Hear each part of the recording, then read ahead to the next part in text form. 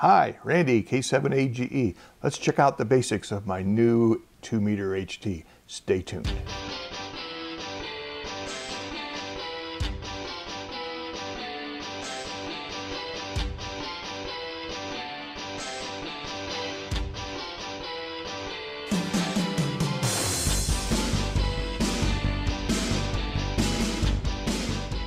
In this video, I'm going to cover the basics of the radio. We'll get into the more detailed configuration to use repeaters in the next video, but there's a lot of basic stuff to cover for right now.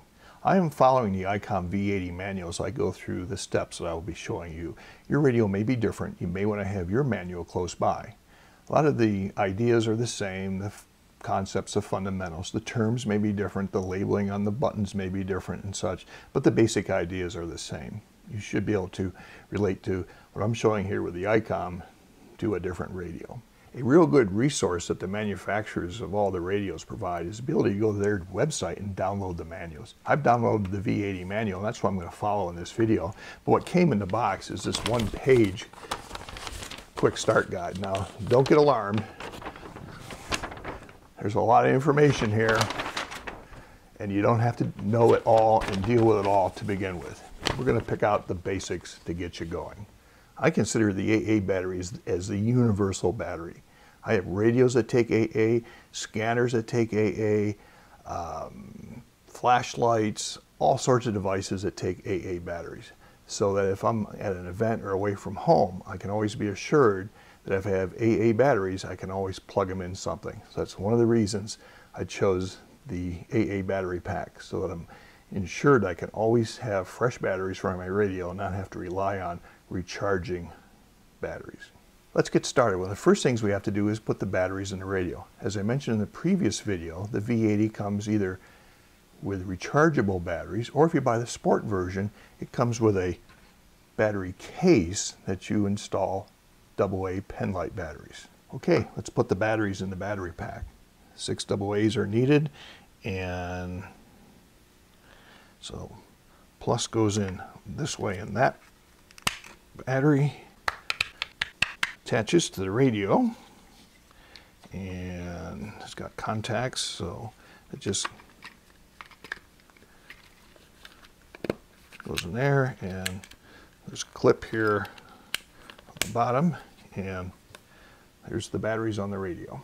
Okay, so to turn the radio on, we press and hold the little button in the top right here, and the radio will beep, and now it's on. We use the knob on the top to control the volume, and we hear the squelches open, so the noise is coming through. We don't want to run the radio that way.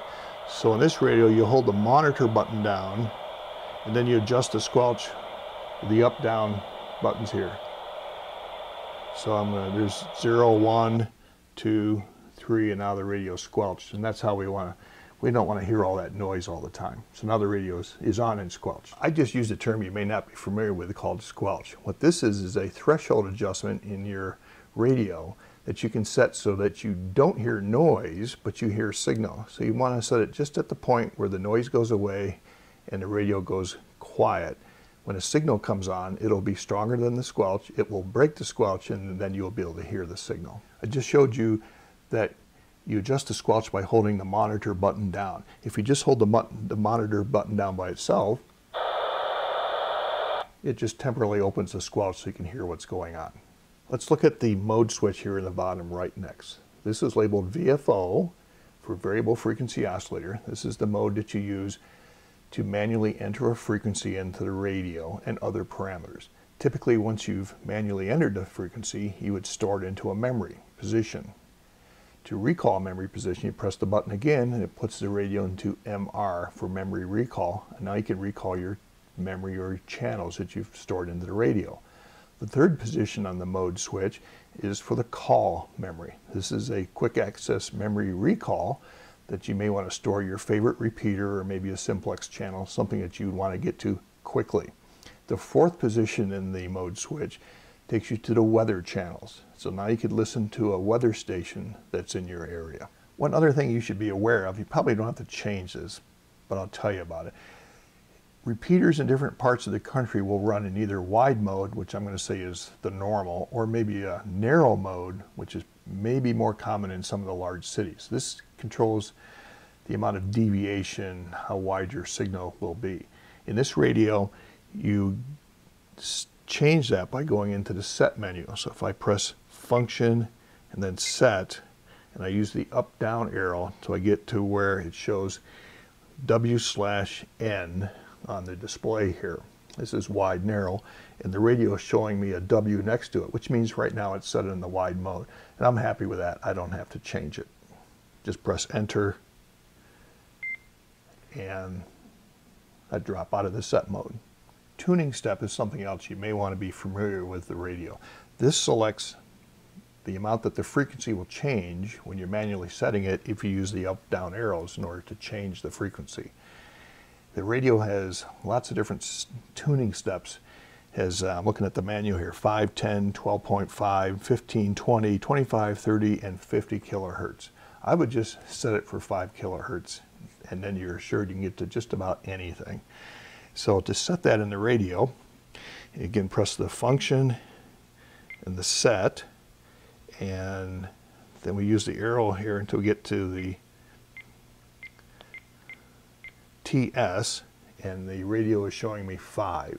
So I know that the radio is set for a 5 kilohertz step, and that's what I want. So I'm just going to press the enter button and leave it there. Okay, so that's been a lot of the basic settings of the radio, your wide, narrow, your step size, the functions of the VFO, memory recall and such.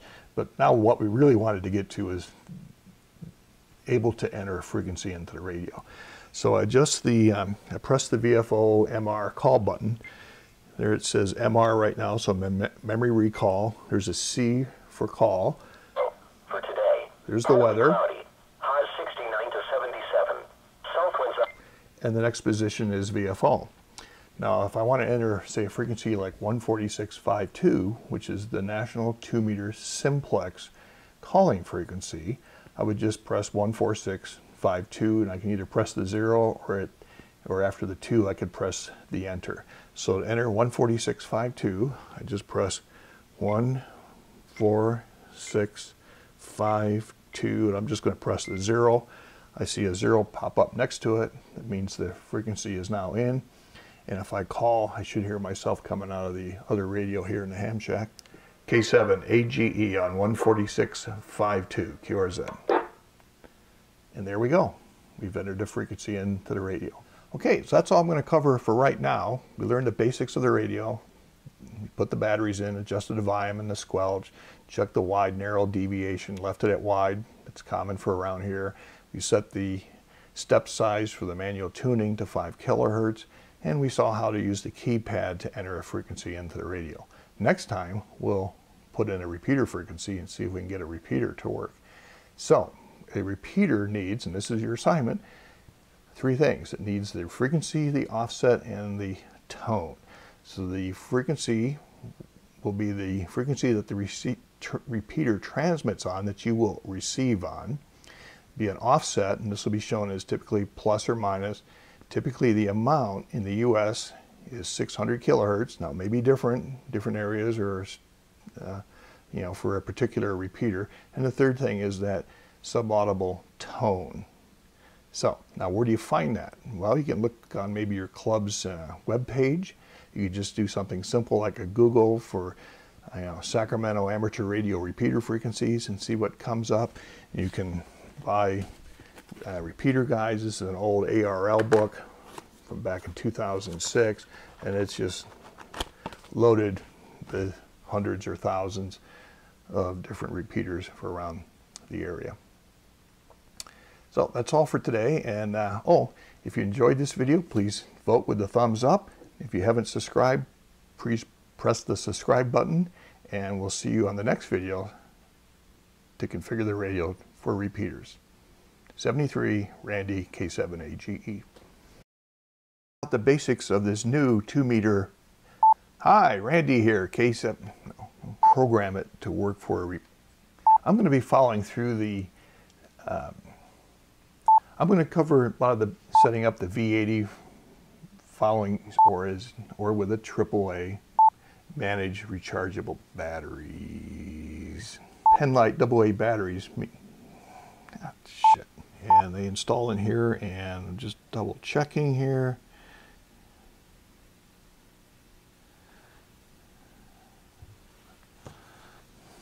Quit burping that you need to blah blah blah. Areas that are